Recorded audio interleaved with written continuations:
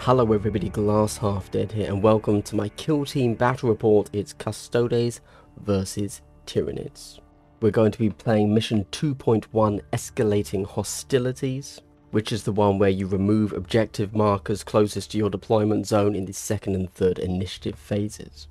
The Custodes have gone all Custodian Guard, no Sisters of Silence to be seen, and the Tyranids have gone Tyranid Warriors and 8 Hormigans. Just so you know what this format is, we're going to be looking at this lovely White Dwarf-esque battle map for the majority of it, and we're getting each move with lovely arrows pointing, so you can't miss a single thing. Even if it's not important, we'll just skip straight past it nice and quickly. But you will know it happens. There's also going to be some lovely cinematic shots up on screen next to the movement. It's going to be an absolute visual feast for you. I'm going to work through the game as quickly as I can, and the majority of this video hopefully is actually going to be discussion points. At the end of each turning point, I'm going to discuss how I think things went for both teams. Before the game even begins, I'm going to discuss why did that particular roster muster that way, why Hormigans instead of Gene Sealers, why no Sisters of Silence, why take security, why take that archetype, and then I'm even going to go so far as to show you when I randomly drew the TAC ops, why did I choose hold the line over damage limitation, for example. I'm going to point out rules mistakes throughout the entire thing that I've made, and also at the end of the video, of course, I'm going to give a final total thought summary on how everything went, why I think it went that way. Check the timestamps below to jump to where you want to hear the discussion. And before we kick off, I have to say, you all know it's coming. If you're a subscriber to my channel, I'd like to give you a big circle hello. My gosh, wasn't that wholesome? My gosh, don't you just love this in-depth Kill Team content? Well, if you want more of it, subscribe, like, leave a comment, hit the notification bell. And if you really like it, check me out on Patreon, because that's the best way you can actually support me and tell me that you want more of these. First up, we have Talons of the Emperor. Let's get something out of the way quickly. Yes, these are not Custodian Guard models, but they're on 40mm bases, and so it doesn't really matter. I thought they looked cooler than the way that I'd painted my Custodian Guard, so I'm using Alaris Terminators and Trajan Valurus, so sue me. I decided against using any Sisters of Battle because I haven't painted any. I went with Seek and Destroy for their archetype, mainly because I knew I was up against Tyranids. Unless they decide to go Tyranid Warriors, they are going to be outnumbering me at least 2 to 1, which means I'm going to be doing a lot of killing. And you know what? That's exactly what Custodian Guard do. They're durable, they kill things easily, because you're hitting everything on 2s and you're doing acceptable damage. Looking at the screen now, the top line are the TAC ops that I ended up picking. The bottom line is the TAC op they went up against when I was drawing them out. So my first pick was Execution and Challenge. This seemed like a no-brainer. Challenge is a very telegraphed TAC op. When you pick that, in the first turning point, you pick an enemy model and you say, I'm going to kill that guy for VP. This always gives the opponent the ability to hide that model from the model that needs to kill them. Execution, kill more models. Yes, always pick Execution in this scenario. Easy peasy. Rout versus Deadly Marksman. Rout, you can start scoring that from turn 2 onwards without much of a problem, to be honest with you. Get stuck in, start killing. Easy stuff. That's the whole point of Seek and Destroy. Deadly Marksman, again, this is just limiting yourself. You have to select a model that does the killing. At that point, if the enemy really, if it comes down to it, they can hide from the marksman, most likely. Rob and Ransack versus Headhunter. I don't know where they're going to be deploying the leader. I know that I am going to be killing models in melee. Rob and Ransack every time. Again, a very easy option. 3 of the models, except the leader, took Oath Parchment, which gives them 1 tactical reroll for free throughout the game. Misericordia, you never need that. You're killing things too easily. Tank or Foot Grenade, to be honest, I didn't want the hassle of thinking about it, especially now that we're 3 APL instead of 4. You're not always guaranteed to get it off. You're needing to do other things. So Oath Parchment seems the obvious choice from now on for Custodians for me. When it comes to the High Fleet, I went 3 Warriors and 8 Hormigans. When it comes to equipment, I just gave 5 Hormigans Acid Maws. The general idea there is that because they're hitting on 2s, I can run up, I can probably get a little bit of consistent damage into the Custodians through weight of dice instead of high damage. That's right, all of my Hormigons, the plan is to die. Then with my 3 warriors, they are equipped as they look. I've got the Venom Cannon, I've got Bone Swords with a Death Spitter, and then I've got Scything Talons with a Devourer. It's the leader in the middle there that has the Death Spitter. I gave the Devourer to the normal person because that lets them reroll 1s, which is a benefit because they are hitting on 4s, whereas the leader hits on 3s. I don't really have a huge preference between Bone Swords and Scything Talons. Normally I would go Bone Swords, but that's how that model was equipped. Either way, it's 4 dice doing 4/6 damage. It's just whether you're a lethal 5-up or a balanced. Over to the Tac Ops now. I'll be honest, I didn't know which archetype to pick. I went with Security. Seek and Destroy was an obvious no-go straight away because I'm not guaranteed to kill Custodes. Security, the other option because of the Hormigons was Recon.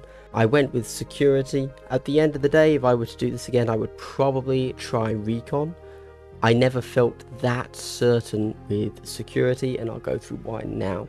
Hold the Line came up against Damage Limitation. This was a no-brainer. Damage Limitation is don't die, so I can't take that, obviously. Central Control versus Protect Assets. Protect Assets is killer model when it's on a point. I can't guarantee to kill Custodians, therefore Central Control was a default pick regardless of my thoughts on its viability. Finally, we went up against Seize Ground and Plant Banner. With this many Hormigons, I think actually Plant Banner isn't the craziest idea. You can give it on to one of them, charge all of them up the board, it's a complete decoy and bluff, and one of them should get through, right? I went with Seize Ground because I like that Seize Ground mixes with Central Control very well. It gives you a real focus for the game to play around. The plan with the Tyranids is relatively simple. I want to kamikaze all of the Hormigons into the Custodians. I want to use all of those Acid Maws to get through damage before getting 1 or 2 hits on the charge in melee, which even my Hormigons can manage. The Talons of the Emperor, on the other hand, I haven't seen them played with 3 APL yet, so this is my first time seeing what they can do post-nerf. Mentally, I'm still scared, but in theory I should be better off, so let's just see how that goes. The main benefit here is that they changed Brotherhood of Demigods, which means I know that they can't get a turn 1 charge by using Brotherhood of Demigods to move up the board and then charge me and kill 2 models. Looking at the deployment there, you can see that on the Tyranids side, wherever there's a little red token, that's one of the Hormigons that has an Acid Maw. Custodians decided to be defenders because they really wanted to stop the enemy from having the deployable vantage point on their side, so they made themselves defenders, and then they also won the scouting phase and opted to go first, the idea there being that they would be able to get more Overwatch usage out of themselves. Tyranids, all of them are on a conceal order. That's pretty obvious, pretty basic why, except for 2 of the Tyranid warriors, the leader and the Venom Cannon. Obviously I want them to remain a threat throughout the entire game. I found that if you don't put anything onto an engage order turn 1 for your own safety, it's too permissive for the opponent. I picked the pre-game dash with them. Custodians, however, picked Infiltrate, allowing them to flip one of their orders from a conceal to an engage if they want to. When it comes to ploys, nobody declares anything. Normally, Custodians are going to play Peerless Warrior, allowing them to shoot and fight twice, but with so many models on a conceal, it's clearly just not considered worthwhile, especially now that they're 3 APL instead of 4, which is a huge difference when it comes to the validity of playing Peerless Warrior. Into the first turn here, and we see the Custodian Guard has gone up top there. Notice there was a Tyranid move at the bottom left there. That was actually the pre-game dash that they picked in the scouting phase. So up to the Custodian Guard. He manages to get a line of sight on one of the models. He unloads into it and only does 6 damage, and that is a live Hormigant. So what can you do? Then have the Tyranids moving up. They both go on to points. One of them is the one that's down to 1 health left. The other just moves up because that's the life he's living. Custodian Guard here immediately moves off of the vantage point. Let me very briefly explain this vantage point to you and why it is such a nightmare.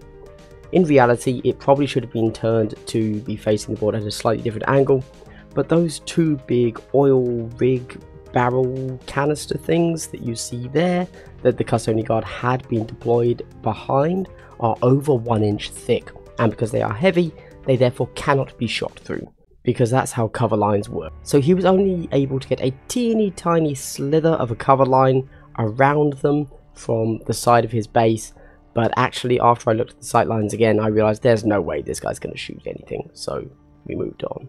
So moved him onto the point, so he's not only holding a point, scoring VP, etc., but also is actually in a much better position to deal some damage. 2 Hormiguns move on to the point, because that's the kind of thing they do. Custodian Guard moves up and doesn't have anything to shoot at, so yeah, he just moves up. We have a few more turns where Hormiguns are moving, Custodes are moving, Tyranids are moving. We then get the Custode getting his Overwatch shot on one of the models that he could see, and that is a dead Hormigant. Then we have the Venom Cannon shooting into the Custodian Guard up top, and you know, sometimes when you're doing a battle report like this, you do have to put the dice that you legitimately rolled into shot, because 2 crits, 2 hits. This is an AP1 gun. The Custodian only gets to roll 2 dice. I rolled a 4 and a 1. It is what it is. And for those of you struggling with the maths, that does 18 damage. Oh man, that's rough. That is rough. Let me tell you, that's rough. Hormiguns continue moving up, getting into position. Tyranid Warrior moves up, gets off another shot. Obviously nothing anywhere near as devastating, only does 4 damage. Then at the end of the turns, Custodes, Brotherhood of Demigods. This has been FAQ'd since what you see appearing on screen. Now, essentially, you can use it at the end of the turn to perform an Overwatch action. And sure enough, I do. However, this is actually a misplay of the rules, because although yes, Brotherhood of Demigods in its new FAQ'd form allows you to perform an Overwatch, you still have to be legal to perform that Overwatch. Yes, it's a free Overwatch, but that does not matter. This model already Overwatched, so this was a mistake. Regardless, I didn't figure this out till much later. He ends up dealing 11 damage to this warrior. Overhead shot now. Let's have a think about how turn 1 went. You know what? I'm totally going to take that. Tyranids being able to get 18 damage through on a Custode is amazing turn 1. So the Custode chose not to retain a cover save. That's because you need 2-ups, and the Tyranid had rolled crits, so I was fishing for a crit. Instead I rolled a 1. Ouch, that's how life goes, I guess. I'm just, this is the school, this is the hard knock school of life I'm living here, and that's why the Custodian leader is down to 1 wound. That's on me, my bad. Probably should have CP rerolled, I suppose, but I didn't. From the Tyranid perspective, okay, I've lost a Hormigant, that's fine. Okay, one's down to 1 wound, that's fine. And I've taken 11 damage on a warrior. All in all, that's not terrible. Now, obviously, this is where things start to get a bit hairy.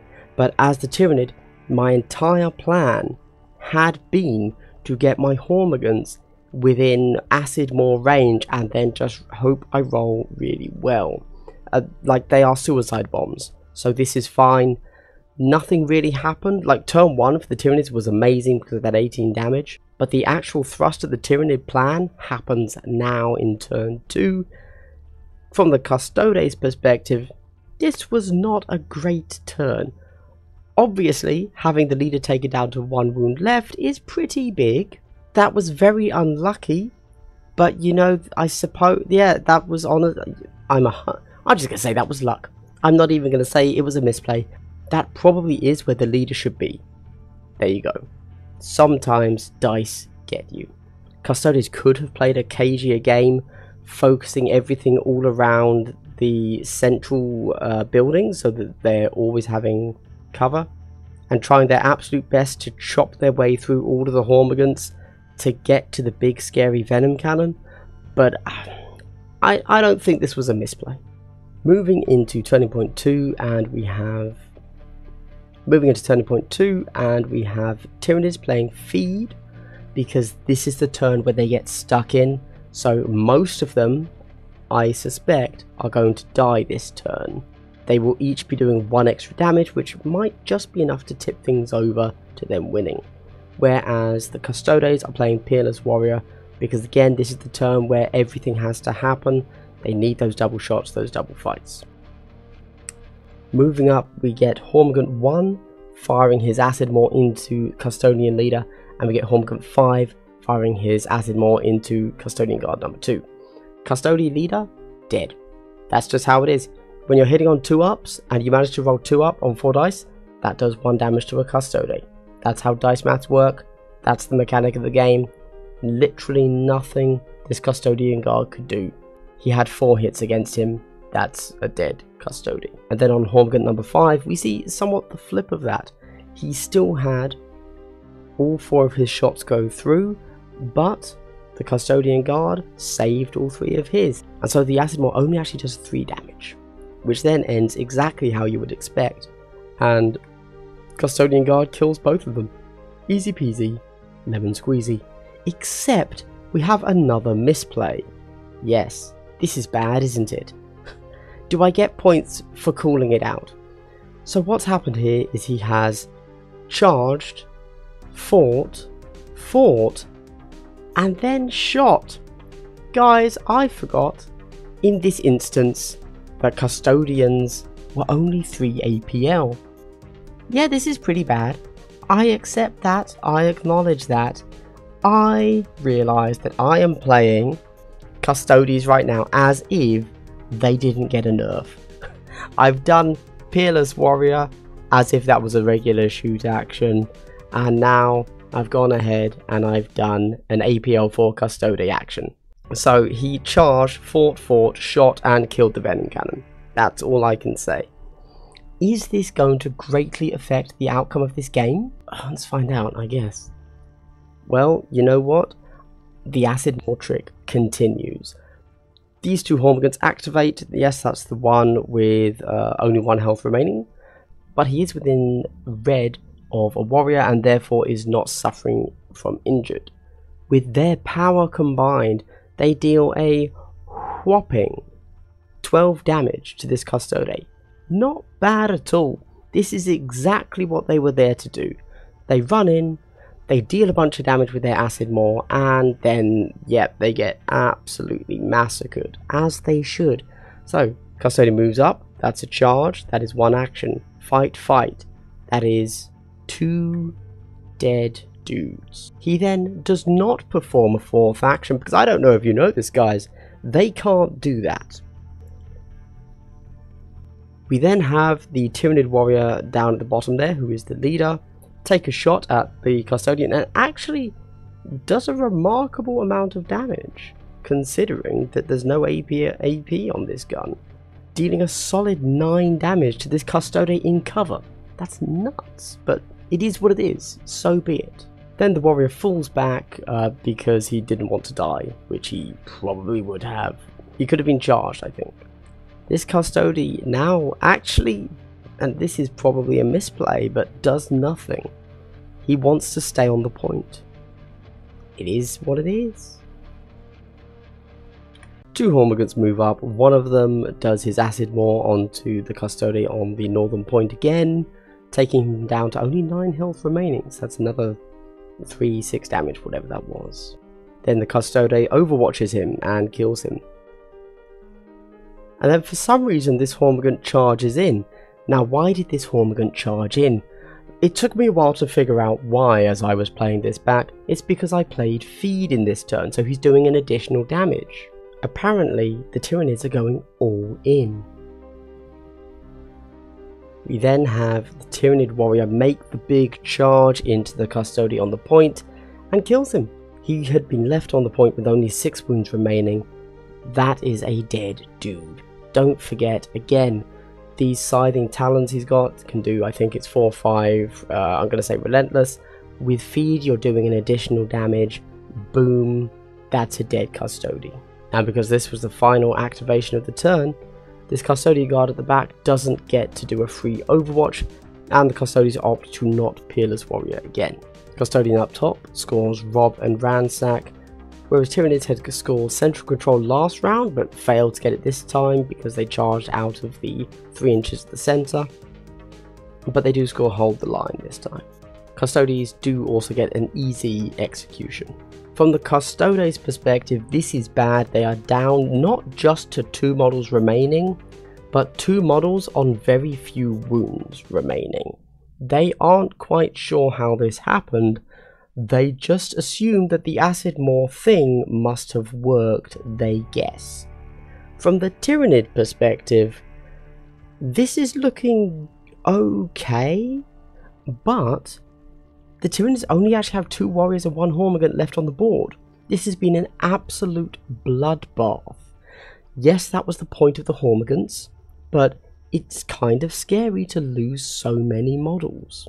Going into turning point 3, and the Tyranids get initiative and they play feed again because they're going to have to be charging and killing. If they're not killing this turn, they're probably dying this turn. Custodes, on the other hand, are terrified, and so both Peerless Warrior and a Aegis of the Emperor, because not only do they need offense, they also need defense. But the Tyranids know what is up, and so they immediately play Will of the Hive Mind on the warrior that is going to charge this Custodian Guard down here. This gives them an extra APL. So this warrior is now 3 APL.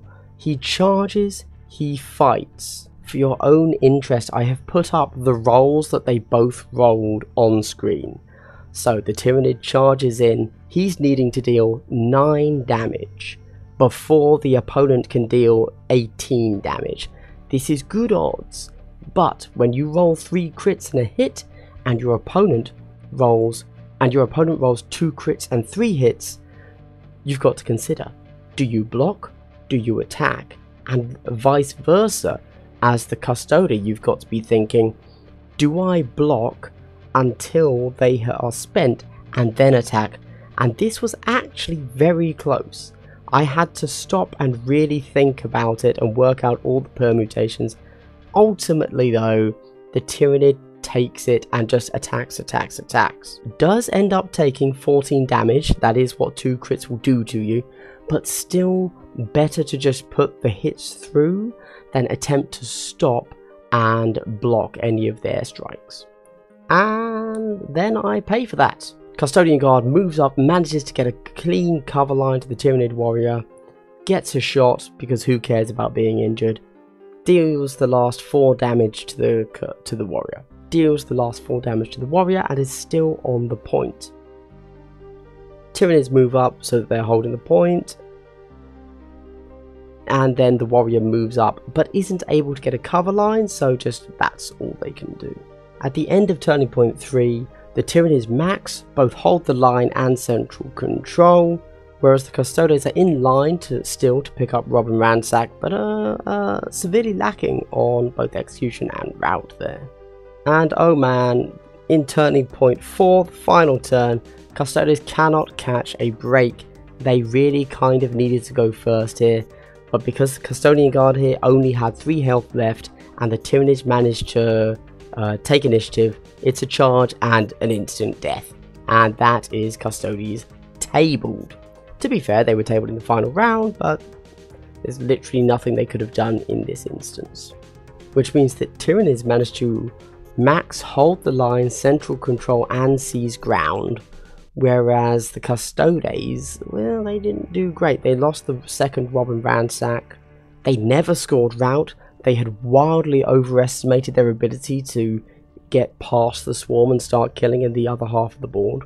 And they managed to score execution twice, and the final score, all in all, was Tyranids at 15, Custodes at 10. At the end of the game now, Tyranids, I think they got really lucky in that round 1, getting that 18 damage through on one of the Custodes. That was, I mean, that obviously decided the game.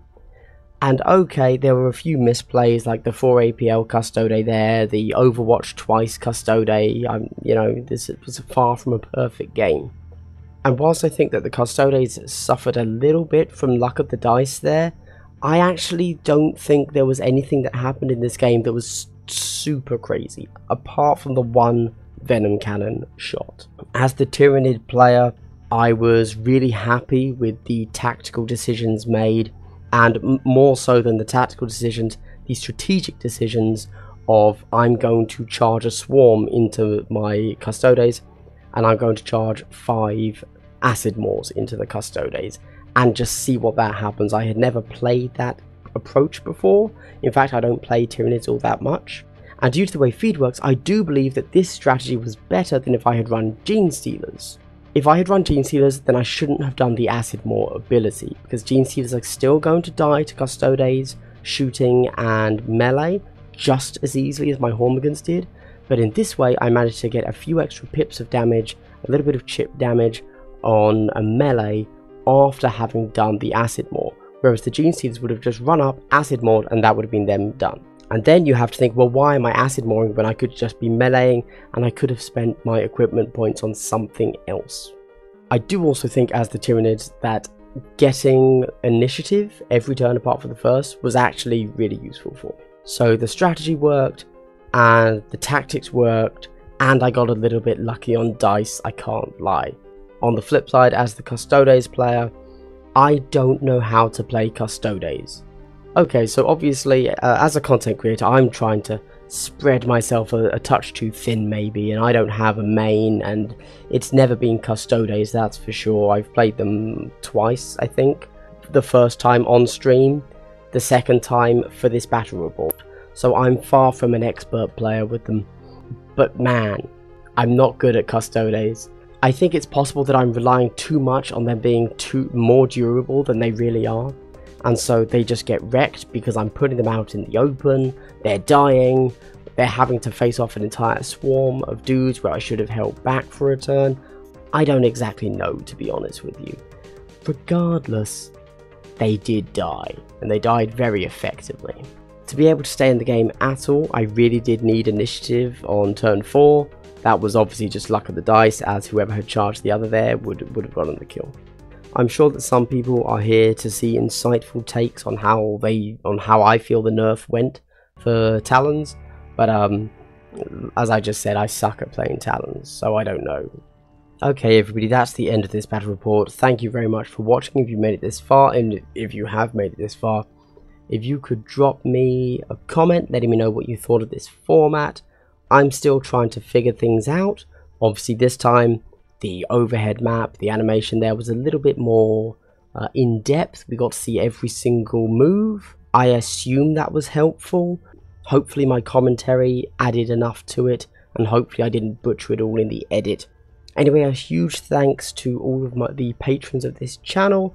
This is their beautiful, legendary names on screen right now. None of this would be possible without you guys. Thank you very much. If you would like to get your name on this screen, I'd love to have you over on Patreon. Thank you very much. And of course, the final question, as must always be asked in a battle report, which factions would you guys like to see in a battle report next? Thank you very much, everybody. This has been Glass Half Dead. I hope you've had a good day and continue to have a good day. Goodbye.